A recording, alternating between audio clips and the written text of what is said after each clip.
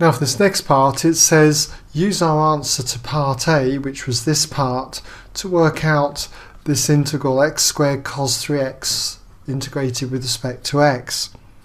So again, we've got integration by parts here, and so what I'm going to nominate is x squared as u and the cos 3x as dv by dx.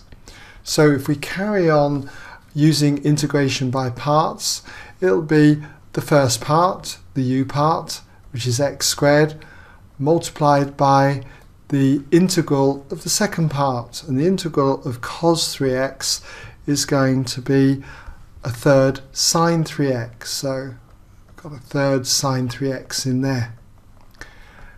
And now we minus the integral of the part that we've just integrated, so we just copy that down, 1/3 sine 3x, and we multiply it now by the differential of the first part, of the u part. Differential of x squared is 2x, and we're integrating this all with respect to x. So we just need to clean this up, and so for this first term we've got x squared over 3 sine 3x, and then for this term here we can take the 2 times the third, 2/3, out the front of the integral, so we've got minus 2/3, and then we've got the integral of x sine 3x with respect to x. Now we can see why they asked us to use part A now, because we've got the result of the integral of x sine 3x with respect to x. It's up here.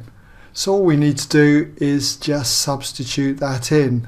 So we've got x squared over 3 sine 3x and minus 2/3 then multiplied by the answer that we had up here. So that's minus x over 3 cos 3x plus the 1/9 sine 3x, and then just put plus another constant. You could call it c, but I'm going to call it a. It's up to you. And if we multiply this out, we get x squared over 3 sine 3x for the first term, but for this one we're going to get plus 2/9 x cos 3x, and then minus 2/3 times the 1/9 is minus 2/27 of sine 3x, and then we've got that constant a. Alright, so there you go. That's the end of that question.